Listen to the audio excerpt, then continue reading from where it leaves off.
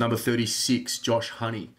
You would have heard me get excited about this kid throughout this preseason, and you know he's showing me some traits that I'm really excited about, and I've really had these flashes with a lot of the youngsters, particularly Sam Philp and Ramsey to a degree, but I must say out of all of them, this is the one that really, he just stands out to me, the way he plays his footy. And I asked around in the forums, like, how did he slip so much? Like, what was happening? What happened last year for him to not actually go in the national draft and be picked up as a you know, in the rookie draft? And I don't know. I don't know what happened, but it doesn't matter. He's at the club now, and that's the main thing.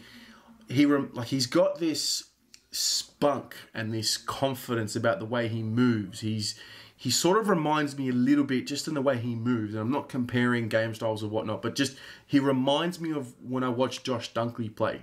That he's already got that body, the thickness in his chest. He's obviously got some growing to do, but he's got that X factor about him. He's got that highlight moment waiting to happen aura about him. And it's exciting. And, you know, if we put him in the right environment and we cultivate that, we're going to have a very handy player on our hands. He can kick long. He's got real penetration in his kick.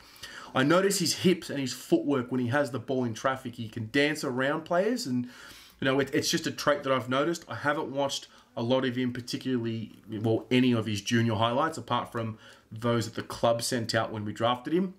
But yeah, he's someone who I would like to get some feedback off from you and the audience. If you watched him play in juniors, what did he bring? What was he doing there? And potentially give me some insight as to what actually led him to sliding so much. Because it's just fascinating, because I see a really talented player on our hands. And I'm not just saying that because he's a Carlton player. Like I genuinely believe he's already ahead of the likes of, you know, Finbar O'Dwyer and you know, Cottrell, for example. I already see him ahead of them, and it's just, I don't know, it's interesting for me. So that's how I see him. What about you? Where do you see him fitting in this year? I dare say he'll play a lot of VFL, if not all of the year in the VFL this year, and that's totally fine.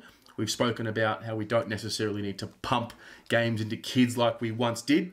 We're at a different stage at our football club in our rebuild, so that's positive and pleasing to see. So let me know in the comments below, where do you see this kid having his best impact for us?